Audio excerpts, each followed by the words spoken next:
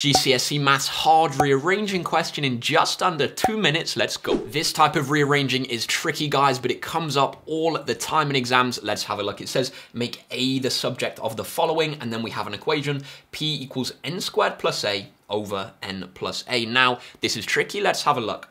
At the moment, we have an n plus a on the bottom of our fraction, and we want a to be the subject. So we don't really like that. What we're going to do to remove n plus a from the bottom of our fraction is multiply both sides by n plus a. When we do that, on the left-hand side, we're going to have p times by n plus a. And on the right-hand side, we're going to have n squared plus a. Now, we have an a inside a bracket. We don't like that, so let's expand those brackets, simplify this. We're going to get pn plus ap equals n squared plus a. Next step, we want to get all of our a's onto one side and all of the other letters onto the other side. That's going to help us get the a on its own. So we can subtract a from both sides, moving this one to the left, and subtract pn from both sides, moving this one to the right.